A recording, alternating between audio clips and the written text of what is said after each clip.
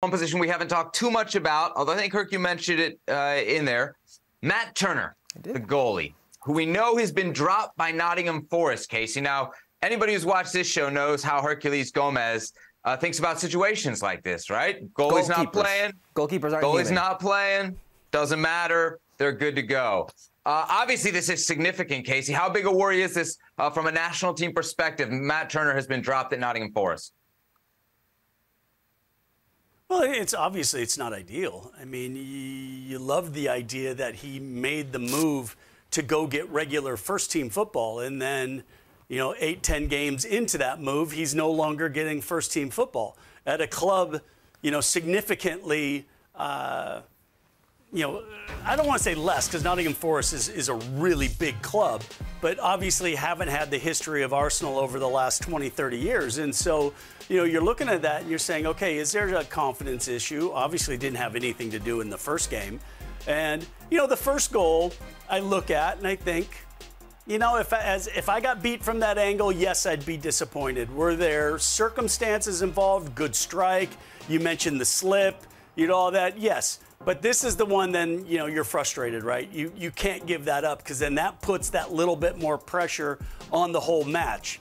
And it's something that the U.S. is going to have to look at. But I think right now, is there anybody that really has any chance of actually pushing Matt if he's playing or not? And that's going to have to develop because when Matt came into the squad, there was no expectation that he was going to be able to push anybody out for that position. So sometimes it's opportunities show themselves, and is there somebody there to take it that we don't know of yet? That's the thing, Zev. That's what has me worried, or would have me worried if I'm a U.S. men's national team fan, is who's going to take him, right? Who's going to take that man or push him?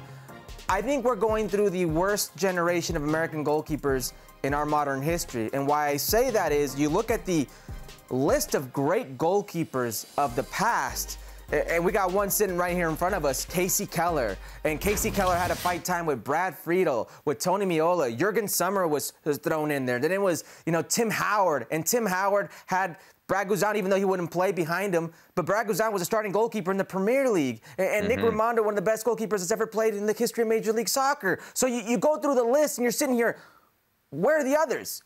Where's Ethan Horvath? Where's Zach Steffen? He's the clear-cut number one, and I'm not trying to say anybody should take it from him, but it shouldn't be that easy. If he has a bad moment, it should be like, hey, a refresher, go back, sit down, let's take a breath. The next one gets their opportunity. Maybe that fuels a fire in him. But I really do think, and not just at the U.S. level, but in CONCACAF today, there are a lack of goalkeepers in this region. There are a lack of goalkeepers in the States when that used to be the best position.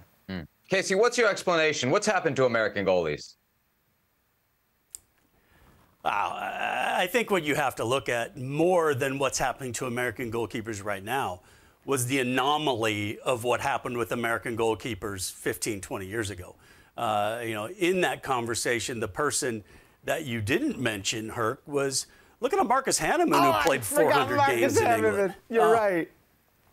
He's gonna kill me. I mean, Marcus right now would be starting in the Premier League and going, I wish I didn't have one of his best friends, myself, ahead of him, or from Brad or Tim or whoever else, and you're just sitting there just going, wow, that would be a competition that you would love to see. But yeah, it is. It's an interesting scenario, and it's a position that the U.S. didn't have to worry about for the longest time. In fact, it was a position that actually sometimes made things more difficult because the difficulty of having to try to keep everybody happy that deserved to play. So yeah, it's frustrating. But look, it can't be any more frustrating than for Matt Turner.